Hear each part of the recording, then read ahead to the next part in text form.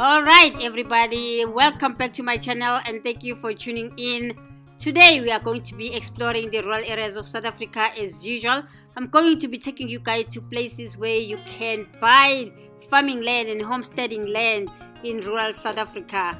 We are in KZN. We are going to be taking this baby with us. It is not mine. It belongs to the husband of my niece, and we just borrowed it because, of course, I flew to KZN and I don't have a car, so I had to borrow their car. So guys, buckle up. It's going to be another beautiful video. Good morning from the province of KwaZulu-Natal. It's so refreshing to wake up in the middle of the forest with so many beautiful trees around you, and then you see monkeys doing their naughty business, climbing on top of the roofs and just really looking for food around in the area. It's such a beautiful morning. I'm going to be taking you guys with me. We are just going to ride and explore the rural areas here in KwaZulu-Natal, especially to show you guys where you can buy land for farming and also for homesteading. Okay guys, we are preparing breakfast and we are going to be on our way. My son-in-law is the king of smoothies. He mixes everything that is so healthy for all of us to gain strength in the morning. So we are just waiting for him to feed us with the smoothies, and then we are just going to take a bath and then off we go. And I'm going to be taking you guys with me. You are going to ride with me, explore with me, and also learn with me. This is going to be another educational video as always. If you haven't seen my videos and if you are new on this channel, welcome and thank you for tuning in. My name is Velile. I am a lifestyle blogger from South Africa. Well, if you're new in here, please do not forget to subscribe, like, share and comment, and also make sure that you do give this video a thumbs up. Liking the video will help so much because YouTube will recommend the video to so many other people and will gain more views on this video. I will really appreciate that. Okay guys, what I ate for breakfast is just Weet-Bix, and then this smoothie is right here, very well presented and made with passion and love. Well, they say you can take the farm girl out of the farm, but you cannot take the farm out of the farm girl.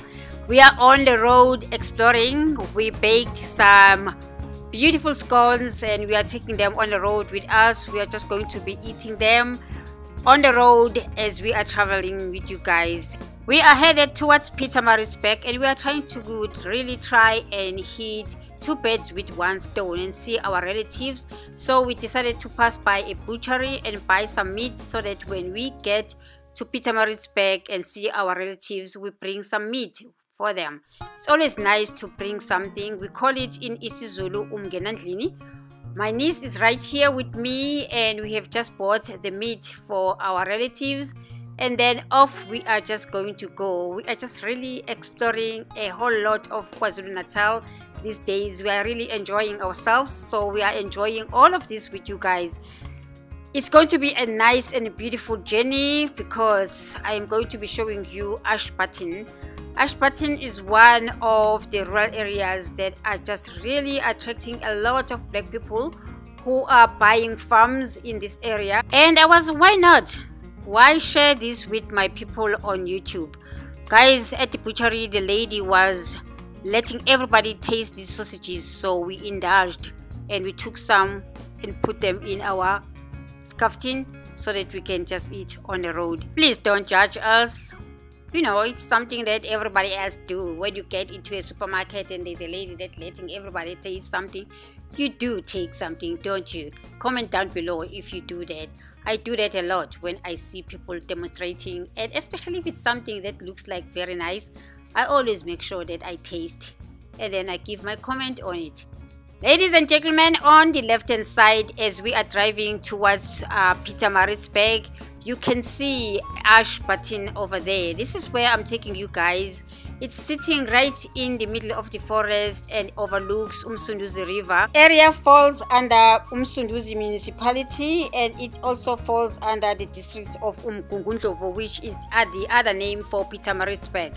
So guys, I'm going to be taking you there. A lot of black people moved over here after 1994 when we got independence.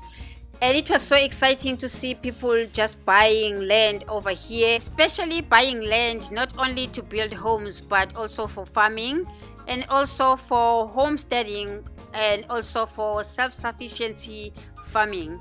It is very interesting to see this going on around here. This place is very, very, very homey. It attracts a lot of people who are into farming.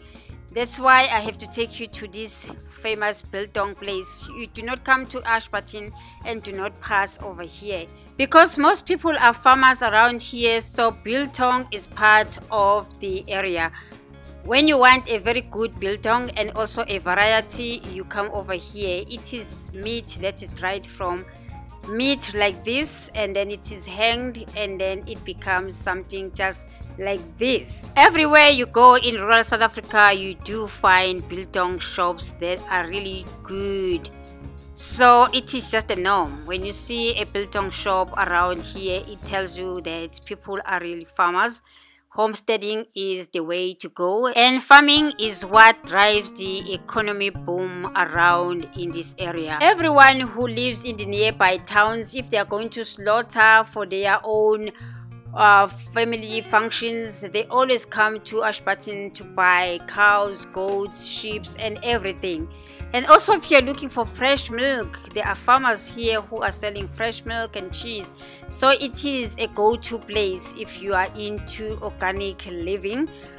This is how people are building around here. Look how much big their properties are. I'm going to also take you through online, because I noticed that Property 24 is also selling a lot of properties from here. As I told you guys, this area is very predominantly black, and then followed by coloreds and Indians, and then also a very small number of white people who probably occupied land before independence, and they are still occupying their own farms around in here. According to stats online, Ashburton has a 2,220 population. I think those are the numbers of households that are around here. Look how people are utilizing their plots. They build rentals so that they can make income out of their own properties. Weather really changed on us, guys. It just became very dark and it started to rain a little bit. I'm sure a whole lot of rain is coming now. Let me show you what are the prices for property here online. You can look through Property 24 and you'll see that people are selling land, they are selling their houses, they are selling everything. So you can buy a house around here. If you are from overseas and you are not South African, also this is the opportunity for you to buy land or also buy property here. I mean, it should be cheaper for people who are coming with dollars and pounds. What I didn't establish is whether Ashburton falls under Ingonyama Trust Board, which is the board that owns a large amount of land in KwaZulu-Natal, which is owned by His Majesty the King of KwaZulu-Natal. It was King Zwelithini, now it is King Misuzulu of the Zulu Kingdom. I tried to check that online. Comment down below if you know whether Ashburton falls under the Ingonyama Trust Board. Well, I told you guys, you're on an adventure with me exploring rural South Africa and the beautiful rural areas of South Africa, our lifestyle and how we live our life. We are now with our relatives and we are cooking a storm. We have something going on at my sister's home. My sister passed away and we are here to just really prepare for her funeral. And I am brewing African beer here, Utshwala besiZulu. And then some other people are cooking pap, and we are cooking a storm. We went to Ashburton so that we can also buy an already slaughtered cow, and we were successful with that. I didn't show you guys that. I've been showing you guys a lot of dead cows on this channel, so I felt like, you know what, I'm not gonna do that. But this is how we are preparing parts of the cows, and we are going to be eating all of these. These are the feet of the cow. If you do eat this in your own culture, whether you are in the diaspora or you are in the continent, let me know. If you are an African and you cook this and eat it, please let me know how you prepare it down below on the comment section. This is how we prepare the feet of the cow. we always make sure that we burn the skin and then scrape it, and then we eventually cook it later on, put it in the pot, and the men usually eat this part of the meat. What do you do with the feet of the cow in your culture? If you are African, comment down below and let me know. I hope you guys are enjoying this video. Please again give this video a thumbs up, and also please do share this video, comment, and also if you are new, please do subscribe.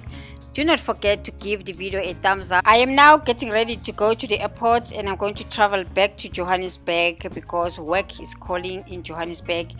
I'm going to keep on giving you beautiful videos as we go along. I think I'm going to post another video on Thursday instead of Wednesday because I posted this one on Monday instead of Sunday. Bye bye guys, let's go to the airport, and please keep on watching the video because there's still more to watch.